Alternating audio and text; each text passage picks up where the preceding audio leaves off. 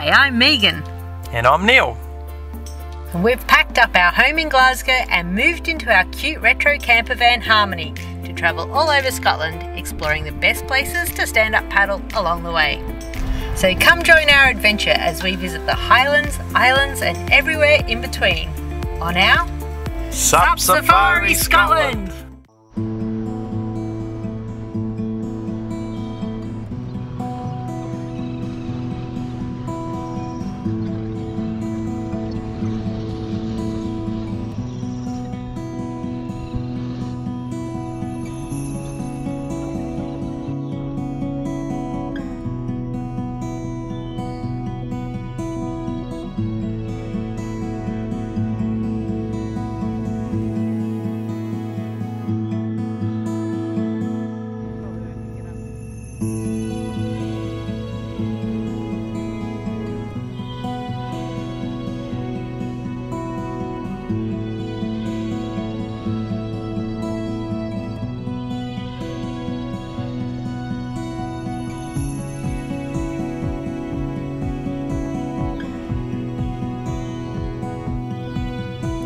The Isle of Bute, somewhere so close that we left it almost until last, like you do.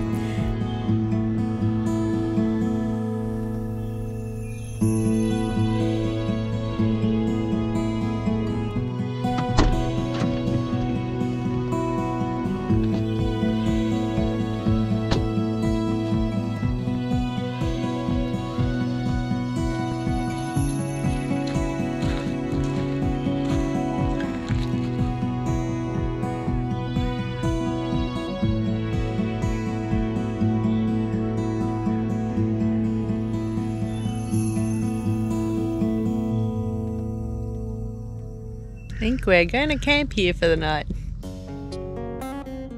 This is Bute! And this is the next morning.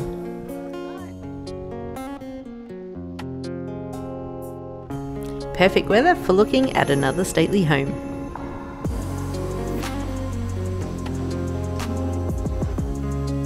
The current house at Mount Stuart was built for the 3rd Marquess of Bute in the Gothic Revival style and is jam-packed with every different style of marble. It is said to have had the world's first indoor pool and was the first home to be lit by electricity in Scotland. John Crichton Stuart, the 3rd Marquess of Bute, was an interesting character. He came to his title at the age of 6 months old when his father passed away. His wealth grew to such an extent it made him the richest man in the world when he became of age. He also lost his mother at the age of 12 after spending much time travelling some of the most impressive places in Europe. It is said that as a boy he would sketch the different architectural styles of the buildings he visited, planning what he would one day build.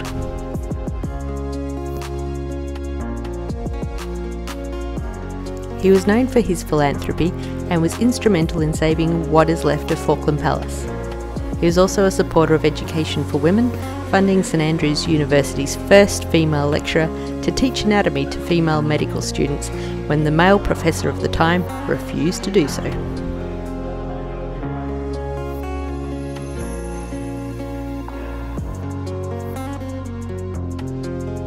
His many interests included religion. He converted to Catholicism at the age of 21, medievalism and the occult, which shows in the design elements of Mount Stuart.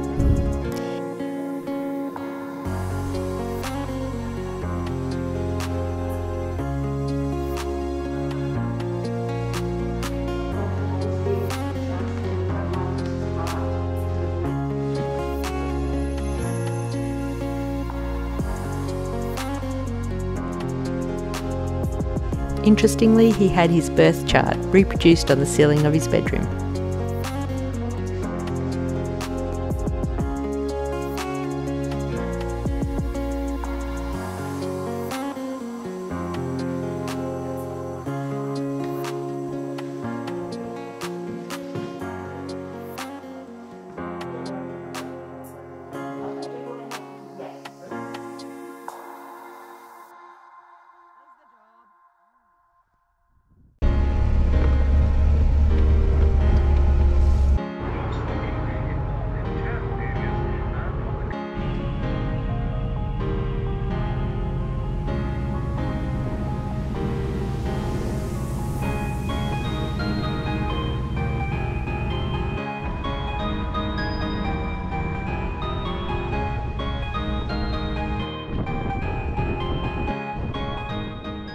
So we are doing a little bit of different paddling today. We are going on the Waverley, which is the only ocean going paddle steamer left in the world still running today.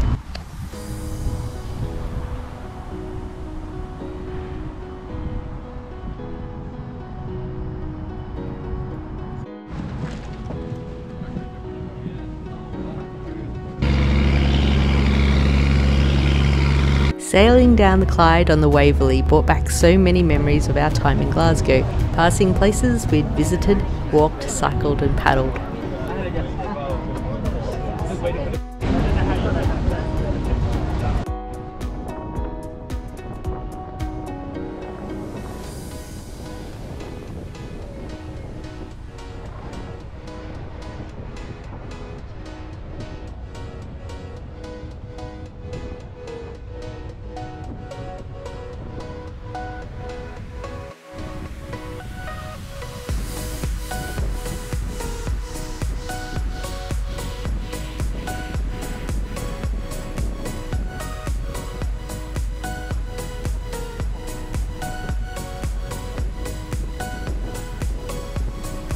Bowling is where the Firth and Clyde Canal joins the River Clyde, and is where our canal paddling started a few summers back.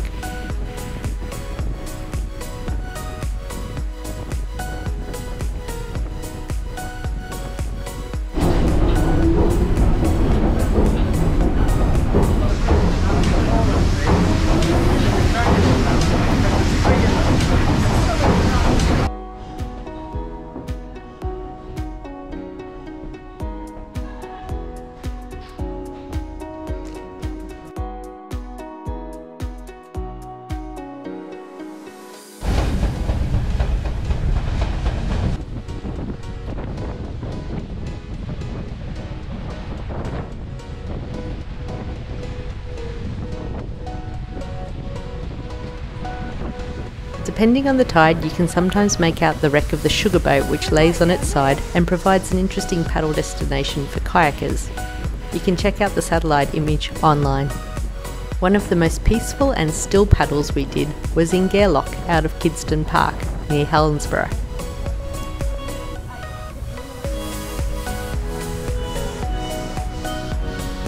Dunoon was one of the ports of call along the way and brought back memories of one of our first paddles in Scotland some years ago.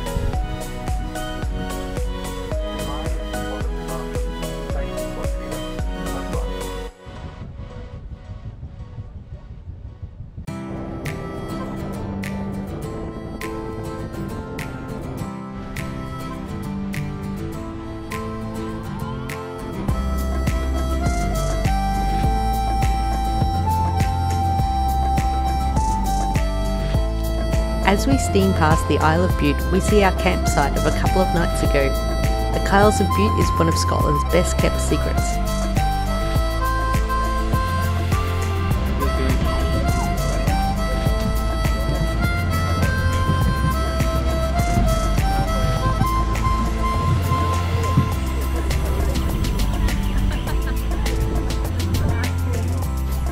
Our destination is the town of Tignaburach, which I've probably pronounced incorrectly, where we have enough time to wander into the village and admire the view across to the western side of Bute and even the northern side of the Isle of Arran.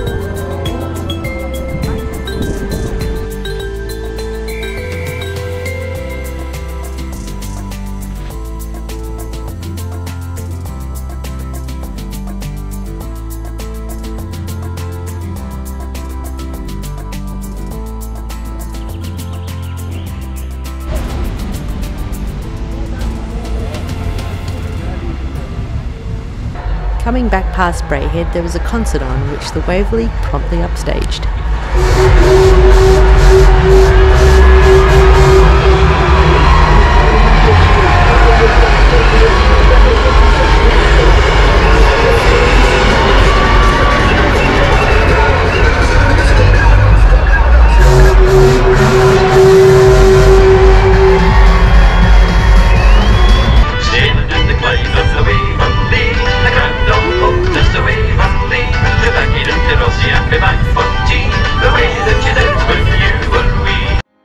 Hill House is considered to be Art Nouveau designer Charles Rennie Mackintosh's domestic masterpiece.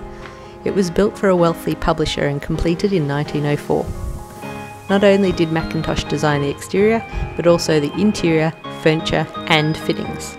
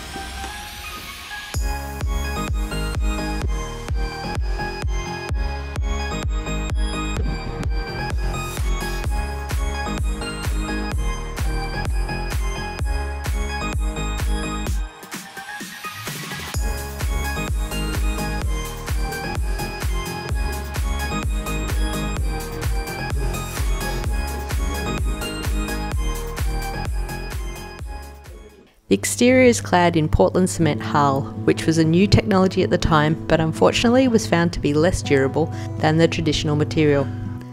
The house is currently enclosed in a huge structure to let it dry out, slowing down its demise.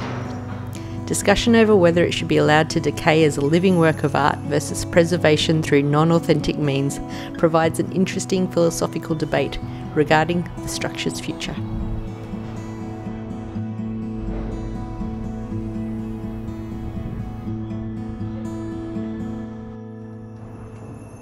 Thanks for watching. If you'd love to keep the videos coming, you can support us by liking, subscribing, clicking notifications and sharing with your paddleboarding mates. See you next week.